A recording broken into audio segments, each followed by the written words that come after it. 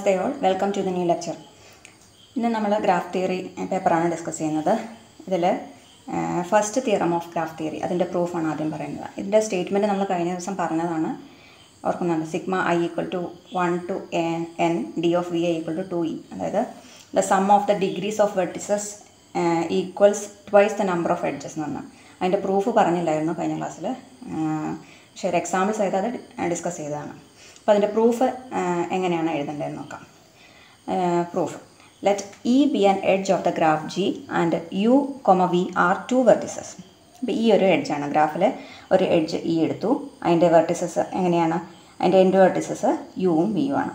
ഇനി ഈ ഇ എന്നുള്ളതിന് രണ്ട് കേസാണ് ഇവിടെ വരിക. ഇ എന്നത് യു വി ഒരു എഡ്ജും, അതല്ലെങ്കിൽ ഇ ഈക്വൽ ടു ഈ എൻഡ് വെർട്ടിസസ് രണ്ട് സെയിം ആവുന്ന, അതായത് ലൂപ്പ് ആവുന്ന ഒരു കേസ്. അങ്ങനെ രണ്ട് കേസിലാണ് നമ്മളിത് പ്രൂഫ് പറയുന്നത്.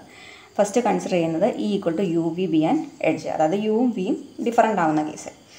ഇനി ഈ യു വി എന്നുള്ള ഈ ഒരു എഡ്ജ് അല്ലെങ്കിൽ ഇ എന്നുള്ള ഈ ഒരു എഡ്ജ് എടുത്താൽ it contribute 1 each to the degree of you and to the degree of V.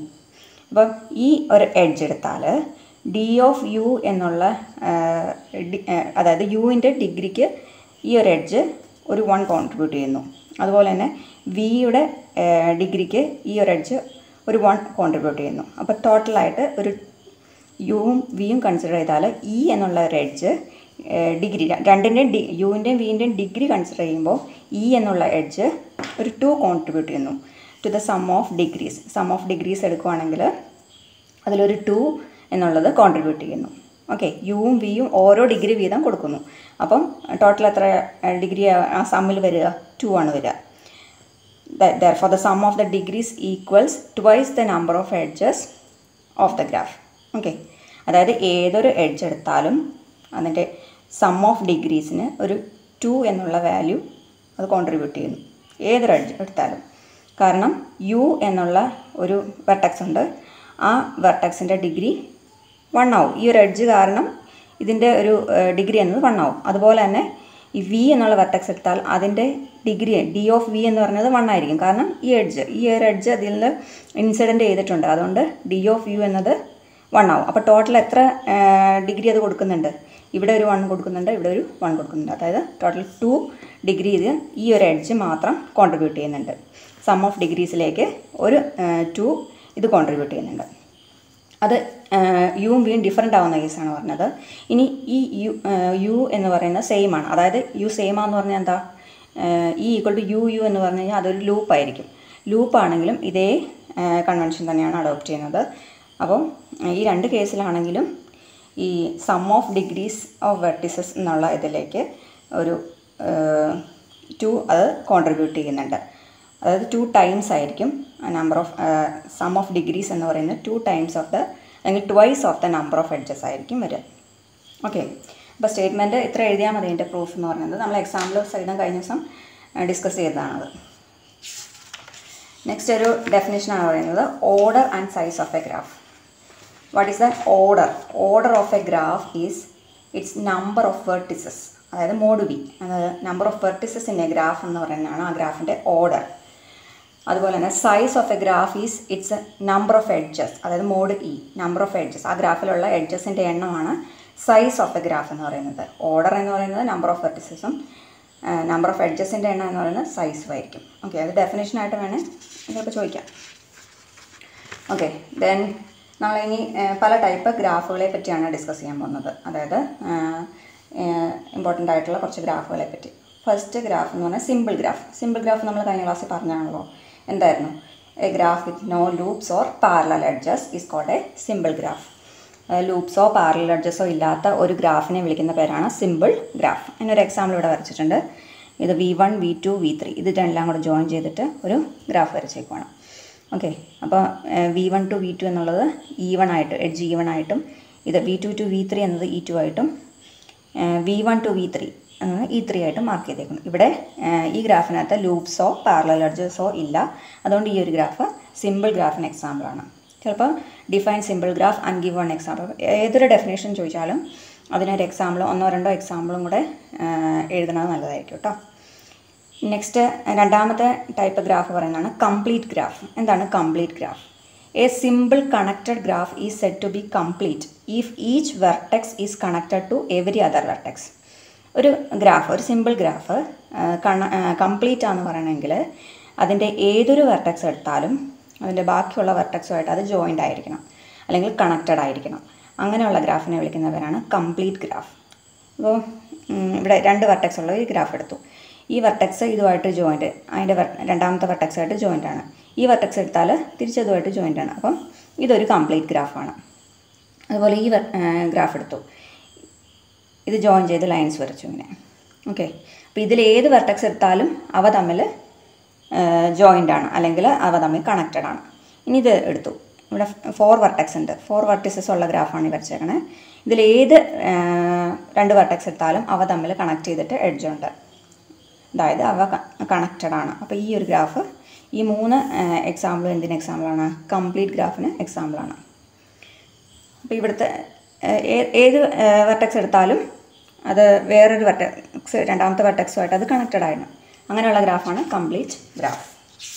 മൂന്നാമത്തെ ടൈപ്പ് ഗ്രാഫാണ് റെഗുലർ ഗ്രാഫ്. ഇതിൻ്റെയൊക്കെ ഡെഫിനേഷൻസ് ചോദിക്കാം. Define regular graph, define complete graph. അപ്പോൾ അതിൻ്റെയൊക്കെ എക്സാമ്പിൾ സഹിതം എഴുതണം കേട്ടോ. റെഗുലർ ഗ്രാഫ് എന്താണെന്ന് നോക്കാം. A graph G is said to B regular. Regular ആണെന്ന് പറഞ്ഞെങ്കിൽ if every vertex has same degree. അപ്പോൾ ആ ഗ്രാഫിൻ്റെ ഏതൊരു വെർട്ടെക്സ് എടുത്താലും അതിന് സെയിം ഡിഗ്രി ആയിരിക്കണം. അങ്ങനെയുള്ള വെർട്ടിസസ് ഉള്ള ഗ്രാഫിനെ വിളിക്കുന്ന പേരാണ് regular graph. If degree of each vertex of graph G is K, then it is called A K regular graph. K regular graph എന്താണെന്ന് ഡിഫൈൻ ചെയ്യാൻ ചോദിക്കാം. അപ്പോൾ കെ റെഗുലർ ഗ്രാഫ് എന്താണ്? ആ ഗ്രാഫിലെ ഏതൊരു വെർട്ടെക്സ് എടുത്താലും അതിൻ്റെ ഡിഗ്രി എന്ന് പറയുന്നത്, ഏതൊരു വെർട്ടെക്സ് എടുത്താലും അതിൻ്റെ ഡിഗ്രി എന്ന് പറയുന്നത് കെ ആയിരിക്കും. അങ്ങനെയുള്ള ഗ്രാഫിനെ വിളിക്കുന്ന പേരാണ് കെ റെഗുലർ ഗ്രാഫ്. ഈ ഒരു ഗ്രാഫ് നോക്കിക്കേ. ഈ ഗ്രാഫ് എടുത്താൽ ഇതിൽ ഏതൊരു വെർട്ടെക്സ് എടുത്താലും അതിൻ്റെ ഡിഗ്രി എന്നത് 2 ആയിരിക്കും. അപ്പോൾ ഇതൊരു 2 റെഗുലർ ഗ്രാഫാണ്. അതുപോലെ ഇതും ഒരു 2 റെഗുലർ ഗ്രാഫാണ്. ഏത് വെർട്ടെക്സ് എടുത്താലും അതിൻ്റെ ഡിഗ്രി 2 ആണ്. അതുകൊണ്ട് 2 റെഗുലർ ഗ്രാഫ്. ഈ ഗ്രാഫ് നോക്കിക്കേ. ഈ ഗ്രാഫിൽ നെയിമൊന്നും ചെയ്തിട്ടില്ല, ജസ്റ്റ് ഒരു എക്സാമ്പിൾ മാർക്ക് ചെയ്തെന്ന് മാത്രമേ ഉള്ളൂ. അപ്പോൾ ഈ ഒരു ഗ്രാഫ് എടുത്താൽ ഇതിലെ ഏതൊരു വെർട്ടെക്സ് എടുത്താലും അതിൻ്റെ ഡിഗ്രി എത്രയായിരിക്കും നോക്കിക്കേ. ഇപ്പോൾ ഈ വെർട്ടെക്സ് എടുത്താൽ, ഞാൻ യു എന്നുള്ളൊരു വെർട്ടെക്സ് മാർക്ക് ചെയ്തു. യു എന്ന വെർട്ടെക്സ് എടുത്താൽ അതിൽ ഇൻസിഡൻറ്റ് ചെയ്യുന്ന എത്ര എഡ്ജസ് ഉണ്ടെന്ന് നോക്കാം. 1 2 3 4. അപ്പോൾ ഏതെടുത്താലും 4 ആണ്. ഇവിടുത്തെ വെർട്ടെക്സ് എടുത്താലും 4 ആണ്, ഇവിടെയാണെങ്കിലും 4 ആണ്, ഇവിടെയാണെങ്കിലും 4 ആണ്, ഇവിടെയാണെങ്കിലും 4 ആണ്. അപ്പോൾ ഏത് വെർട്ടെക്സ് എടുത്താലും ഈ ഗ്രാഫിൽ അതിൻ്റെ ഡിഗ്രി എന്ന് പറയുന്നത് 4 ആണ്. അപ്പോൾ ഇതൊരു 4 റെഗുലർ ഗ്രാഫിന് എക്സാമ്പിളാണ്. അപ്പം എക്സാമിന് ചോദിക്കാം ഡിഫൈൻ റെഗുലർ ഗ്രാഫ് അല്ലെങ്കിൽ K regular graph and give an example, അല്ലെങ്കിൽ ഡ്രോ എ 4 റെഗുലർ ഗ്രാഫ് എന്ന് പറഞ്ഞിട്ട് ചോദിക്കാം. അപ്പം ഇങ്ങനെ 2-3 എക്സാമ്പിൾ ഓർത്ത് വെച്ചേക്കണം. നെക്സ്റ്റ് ടൈപ്പ് ഗ്രാഫ് എന്ന് പറഞ്ഞാൽ ബൈപാർട്ടിറ്റ് ഗ്രാഫ് അല്ലെങ്കിൽ ബൈ ഗ്രാഫ് എന്നും പറയാം. ബൈപാർട്ടിറ്റ് ഗ്രാഫ് അല്ലെങ്കിൽ ബൈ ഗ്രാഫ്. ഡെഫിനേഷൻ നോക്കാം ആദ്യം.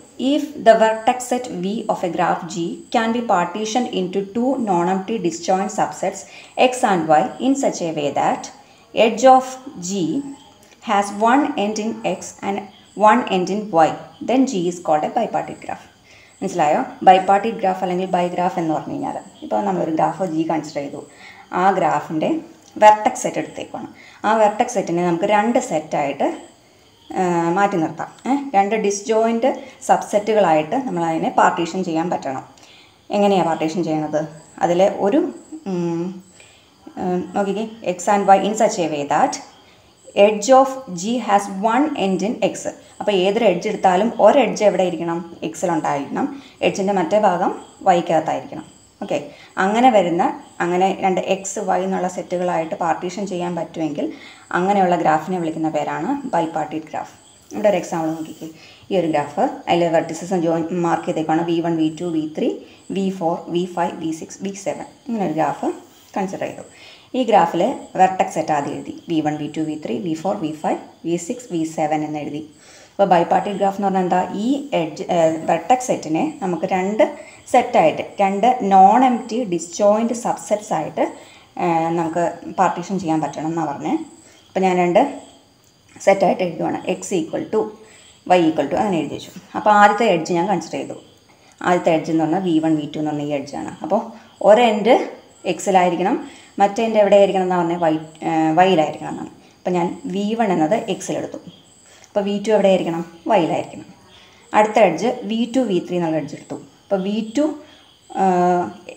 എവിടെയായിരിക്കണം, ഓൾറെഡി ഇവിടെ വൈയിൽ വന്നു, അപ്പം V3 ഏതിൽ വരണം, എക്സിൽ വരണം. അടുത്ത എഡ്ജ് എടുത്തു, V1 V7 എടുത്തു. അപ്പോൾ V1 ഓൾറെഡി എക്സിലുണ്ട്, അപ്പോൾ V7 ഏതിൽ വരണം, വൈയിൽ വരണം. ഇനി V2 V6 എടുത്തു. അതിൽ V2 ഓൾറെഡി നമ്മൾ വൈയിൽ എഴുതി, അപ്പോൾ V6 എവിടെ വരണം, എക്സിൽ വരണം. ദെൻ V3 V5 എടുത്തു. V3 ഇവിടെ എക്സിലുണ്ട്, അപ്പോൾ V5 ഇവിടെ എഴുതണം, വൈയിൽ എഴുതണം. നെക്സ്റ്റ് V6 V7 എന്ന് പറഞ്ഞത് V6 എക്സിലെടുത്തു, അപ്പോൾ V7 എവിടെ എഴുതണം, വൈയിൽ എഴുതണം.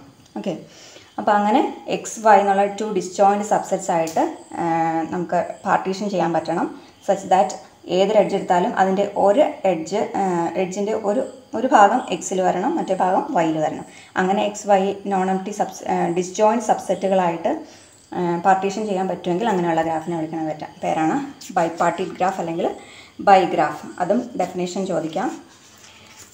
നെക്സ്റ്റ് പറയുന്നത് നൾ ഗ്രാഫാണ്. നൾ ഗ്രാഫ് ഇതും നമ്മൾ നേരത്തെ പറഞ്ഞതാണെന്ന് തോന്നുന്നു. നൾ ഗ്രാഫ് എന്ന് പറഞ്ഞാൽ A graph G without any edges ഒന്നും ഇല്ലാത്ത ഒരു ഗ്രാഫിനെ വിളിക്കുന്ന പേരാണ് നൾ ഗ്രാഫ്.